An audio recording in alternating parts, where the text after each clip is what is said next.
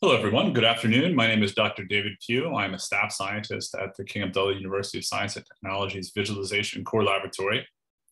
So today I want to give you a little tutorial on how to create SSH keys for your GitHub account and then add those SSH keys on your GitHub profile so that you can develop your work on Ibex and then push and pull it to and from either a public GitHub repository or a private GitHub repository. So this is a pretty critical step in order for you to develop your applications on Ibex and then use version control to keep a remote copy of your work up on GitHub. And it's kind of a required step now because as of August, GitHub disabled username and password authentication to push and pull changes from GitHub repositories. So if you want to be able to push and pull changes from a GitHub repository while you're working on Ibex, which is something that I do on a nearly daily basis in my work here at KAUST, then you do need to set up, create some SSH keys and add them to your GitHub profile. So I'm going to show you how to do that today. So first, let's just make sure we're all logged into Ibex and hit CD to change into your home directory. We'll just confirm that I am in my home directory. So on Ibex, we want to be logged in our home directories. And then on GitHub, you want to be logged in to your GitHub account. Here I'm using the Ibex training account on GitHub. So now what we want to do is on GitHub, we want to go up to the top right-hand corner, click this little drop-down menu and go to settings. And then on settings, you'll see there is an SSH and GPG key. So go ahead and click on SSH and GPG keys. Now, assuming you've not set up SSH keys on GitHub before, the page should look like this. So it should say that there are no SSH keys associated with your account. There are no GPG keys associated with your account. So what we want to do is we want to create a new SSH key pair. And so GitHub actually has some pretty good what's the word I'm looking for? Documentation for how to generate SSH keys. So I'm just going to open that in a new tab. And I'm not going to go into the details about SSH or the background of SSH. I'm just going to show you how to generate the SSH public and private key pairs. So let's go to the section on checking for existing SSH key pairs. So they give you this command, which is basically to list the contents of a particular directory in your home directory. So let's go ahead and do that. So we're going to run a ls-al on the .ssh directory. And if you hit enter, you should get something that's going to look like this. It might not look exactly like this, but for sure, you should have these last two lines. They represent your auto-generated KSL internal public and private SSH keys. And then if you've set up SSH keys to log into Ibex, you will have an authorized keys file. You may or may not have a SSH configuration file. You probably will because I think one is auto-generated for you for your Ibex account. And then you may or may not have a list of known hosts. But the important thing for this, the important takeaway here is that we already have some SSH keys. However, we don't want to use these SSH keys. These are internal keys for accessing servers that are internal to the KAUST Supercomputing Lab infrastructure. So we don't want to use these keys when we're accessing our GitHub, our personal GitHub accounts. So we want to create separate SSH keys specifically for the purpose of accessing GitHub account. Okay, so let's go ahead and jump to the next section of the documentation on generating a SSH key. So we're using the Linux operating system. So we can just go ahead and click Linux here. So we're going to be using a program called SSH Keygen, which is already loaded on Ibex. So SSH Keygen. And then we're going to use a particular algorithm. There are several algorithms for generating, these are cryptographic algorithms for generating public and private key pairs that are supported by GitHub. We'll go ahead and use the one that's recommended in your documentation, which is a more modern cryptographic algorithm. And then for the email, instead of using your Calst email, you should go ahead or you should use whatever email is associated with your GitHub account. So it might be your Calst email, it might be a personal email, whatever that email is. Please go ahead and use the email that's associated with your account. So the email that's associated with my training, the Ibex training account is ibex@hpc.calst.edu.sa. So we'll go with that one. And then go ahead and hit enter. And you'll get a message that says you're generating this public-private key pair using a particular algorithm.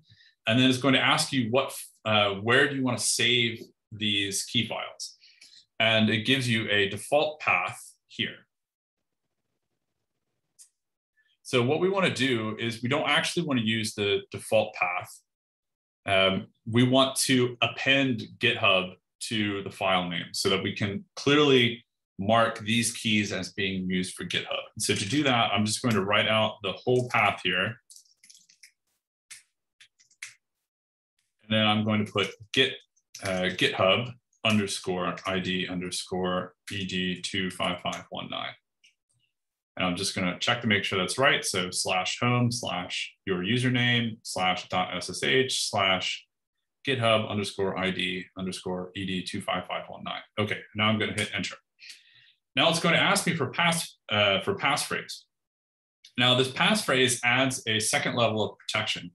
So the passphrase is going to be a particular phrase that will need to be typed in order to unlock the GitHub _ID _ED 25519 private key. So let's suppose that somebody compromised your Ibex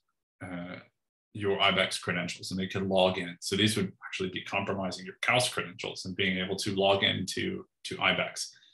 If you did not password protect your private key for GitHub, they would also have SSH access to your GitHub account, which means in principle, they could delete everything on GitHub. All of your repositories and things like that, which is probably something that you want to avoid.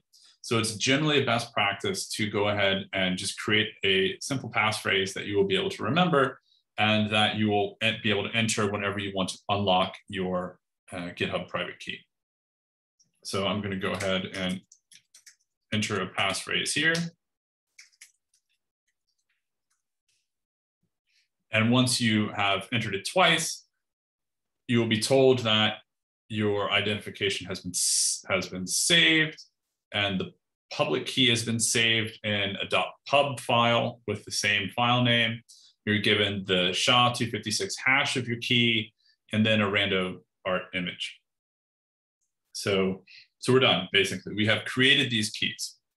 And now if we repeat the ls-al on SSH, you can see that we now have these two files here, which we just created. Cool. Now, before we can, now that we've created these keys, though, we have to add the public key to our GitHub account. And so there is some more documentation on how to do that. So what we can do is first we need to copy the contents of our public key. So basically we want to copy the contents of this file.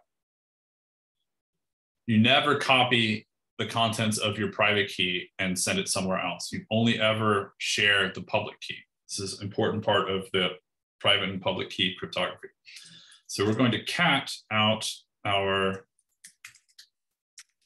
GitHub public key. So I'm just going to go in here and then copy that. And then we're going to go back to our page where we have the SSH keys and GPG keys. And we're going to have a new SSH key. We're going to click on that button. And we're going to call this maybe Ibex for the name for the key. and then we will paste the contents of the public key here and click add SSH key. Right. Okay, so now we're almost there, but not quite. So in particular, we can test our connection. So now that we've added the key, we can go to the test your SSH connection. And what we can do is test our connection. And we get permission denied public key. And the reason that we're getting permission denied is that we now need to tell SSH which of these key pairs it ought to try when logging in and using, or logging into Ibex, or sorry, not logging into Ibex, logging into GitHub. So we have all these public-private key pairs. We need to tell SSH, what to use when it's trying to log into particular hosts. And the way we do that is by making changes to our SSH configuration file. So what we will do now is, I'm just going to clear this out, is we will edit our SSH config file. So I think most of you will have a default SSH config file, and it will look like this. So I think this is the auto-generated SSH config file whenever you, for every new user on Ibex. So these are kind of some default settings. And to make sure that these default settings get applied no matter kind of what, or as backups, basically, what we want to do is we're going to add a host star block. So the star here is going to be a pattern matching, is going to pattern match on different hosts. And so we're going to put this at the end of the file. And we're going to make some room, and then we're going to add a new host block for github.com. And for the host name, we want to put github.com. And now for the user, when we're doing things with GitHub, we don't use our GitHub user. We actually use a special Git user. So we just put Git in as the user. And then as the identity file, we add the path to GitHub_ID_ed25519, the path to the key that we want to use. Okay, so the way this is going to work is that whenever a connection tries to SSH into github.com, SSH is going to parse this config file, and it's going to find this block here. And then it's going to use the Git user, and it's going to use this GitHub_ID_ed25519 as the identity file to try to make the SSH connection. And it's not going to use the KSL internal keys. So we'll go ahead and do a Control-X, Y to save, and then hit enter. And now if we try this, we should get a connection. So we'll be prompted first to unlock our private key. So you type in your passphrase again. And then, hey presto, we get the verified and success message that, that we were expecting. Right. So what can you do with this now that you have set up your SSH keys on GitHub? Okay, so to show you kind of how this would work, let's suppose that we're starting a new project here at Calist, a new project with PyTorch, for example. So if we go to the Calist BizLab GitHub page, we can see some template repositories. So let's suppose we wanted to start a new PyTorch project. So I'm going to go ahead and click on the PyTorch GPU Data Science project. And since this is a template project, we can use this template to create a new PyTorch project. So I'll call this some new PyTorch project.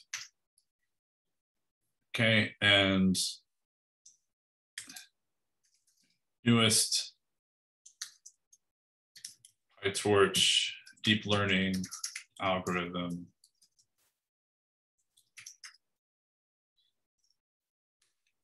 model to do cool things. And you can make it public or private, and then create repository from template. So here we're just kind of mimicking an example of how you might create a new PyTorch project. And now we want to clone this. And so when we go to code, now we can use this SSH link to clone the repository. So we're going to copy this link, and now we'll do git clone and paste in the clone link. And before, if you've been using Git and GitHub a lot, you might have noticed, or you might have been using HTTPS. So that would be replacing, well, it uses a different clone link. And again, as of August 2021, GitHub has disabled the ability to use your username and password to push and pull changes via HTTPS. They really want you to use the more secure SSH route. So we go ahead and hit enter. And again, we're going to be asked to use the passphrase for the private key. But then once we put in the passphrase, then we can clone this repository. And then if we run a ls, we can see that here's some new PyTorch project, which I just created. Right, okay, so that's basically all I wanted to cover. So I just wanted to walk through the process of creating your SSH keys, which you do on Ibex. After you've logged in, you create your SSH keys using SSH keygen. And then once you've created those keys, you need to copy the public key up to your GitHub repository. And we walked through the process of doing that by going to settings, going to SSH and GPG keys, and then adding your key here. And then I showed you some examples of, or I showed you an example of creating a new project from a template project and then cloning using SSH to get the source code for that project down onto Ibex. Okay, so if you want to do your development work on Ibex and then push and pull changes to and from a public or private GitHub repository, you're going to need to go through this process of generating SSH keys for GitHub and adding those SSH keys to your GitHub account. Okay, so hopefully this made this process a little bit easier, and feedback is always appreciated. So please do let me know either in the comments or reach out to me via email or on Slack, and let me know if you enjoyed this training video and if you'd like more content related to SSH keys and using SSH effectively on Ibex. Bye for now.